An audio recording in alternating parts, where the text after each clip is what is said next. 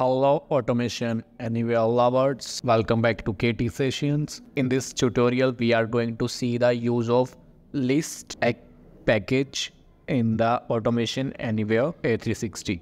So we have this package list and there are a lot of actions for this package we can see. So let's see the use of each action and list variables in the Automation Anywhere A360.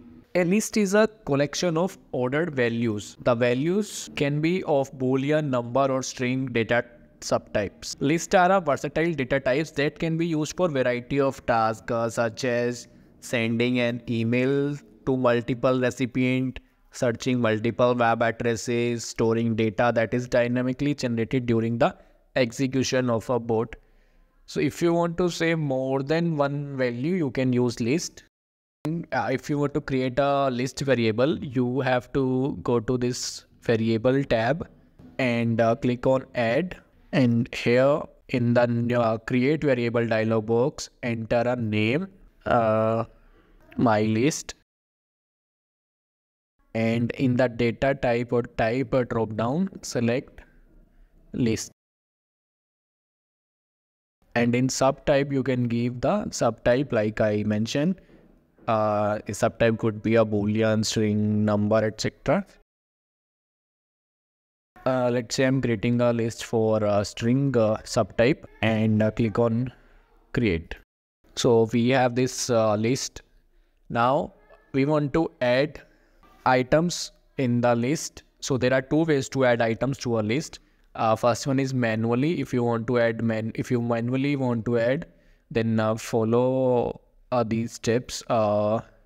First of all, in the variables menu, select the list variable and you want to add items to.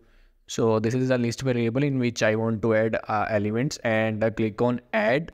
We can see this add button, and here we can insert the values. So let's say I want to give first value, and it will store at 0 index, and next will be store at 1. Similarly, you can add multiple values. As per your requirements, you can add multiple values here, and then click on apply. So now there are 3 variables in our list, or 3 items in the list. So if I want to see the items, I can use this action get item, and here I will select the list. It will be my list and index. So for example, on the index number 2, we have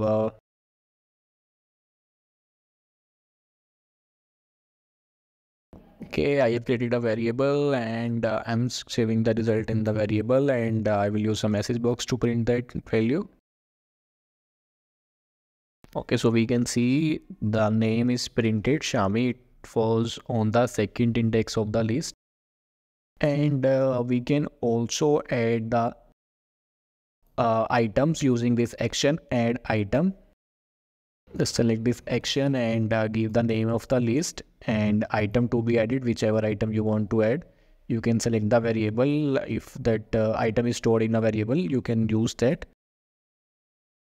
For example, if I use name, and here you can select where you want to add the item. If you are going to append this in the end of the list, you can check this. Otherwise, if you want this item at a specific index, you can use add list index. So I am adding this item at the end. We'll get the items from the list and it will add the same item into the list. So we can see this item. Now next one is we have added the items. Now we can also remove the items from the list. To remove an item from a list, use the remove item action. It is available here, and in the list variable field, we have to select the list variable from which you want to remove the item. We are using my list, so we will select this. And in the index number, we have to give the field index number. For example, I'm giving 0, and at 0 we have Virat, and we are storing the result again in the my list. So now see, so first of all, we will remove the item from the 0th position or the 0th index, and then we will print the 0th. We will print the value, means we will get the value from the 0 index. Let's see what will happen at 0. As of now, we have Virat. But after removing, see what we get. Additional list operation automation anywhere auto A360 also provides a number of other operations that can be performed on the list, such as sorting a list. We have option to sort the list, rewards a list. Okay, apart from these options, we can see assign, if we want to assign something to the list.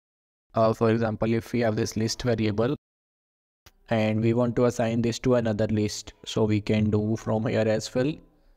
It means this assign action we have for all the data types, actions, packages, means for string, for numbers, for other all. So we can assign one list to another list. And next one is clear. If we want to clear the list, so we can select the give the list name and it will clear the list. It will remove all the items from the list. Next one is join items. If you want to join items, for example, if I have this list and I'm using delimiter, but and I want means it will give all the values in a collection or in a string. It will join all the items of the list and use this comma for separating those, and it will store the result in the name variable. From we got this result from the string, sorry, from the list join action Virat, comma Rohit, comma Shamil. So you can get all the values in one variable. Next action is set item. If we want to update the value, means for example, we have my list and at index 2 we want to like replace this with a particular value. Let's say with name we are replacing this and saving the result in the output. And in name I am assigning a value. For example, in name I am giving Dhoni, and we are saving this in name.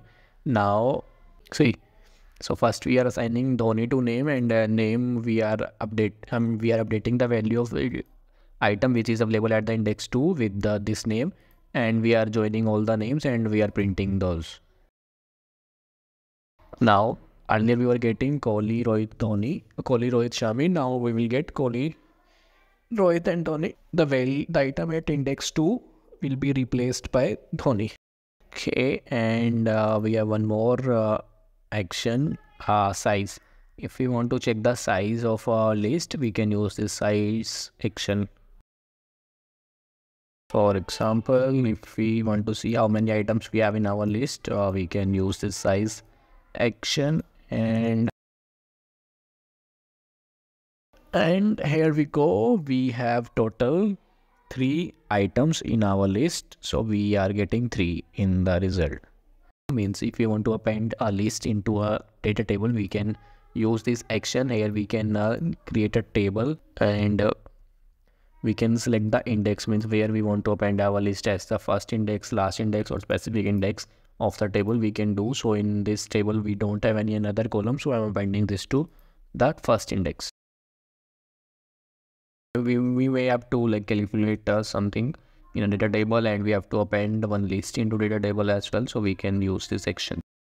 So these are the some actions which can be useful when we are working with some large data, or with the data of employees, students, and so there can be multiple employees, multiple students, so we can't use only one variable to get the data. So we use this type of list, and in list we can save all the data and we can use it. So these are some actions of the list package, and I show you how can we create the list item, and how can we add items and remove items, or how can we clear the list, and we can join the items as well for our further calculations. So thanks for watching this video, guys. Do comment your doubts and queries if you have any.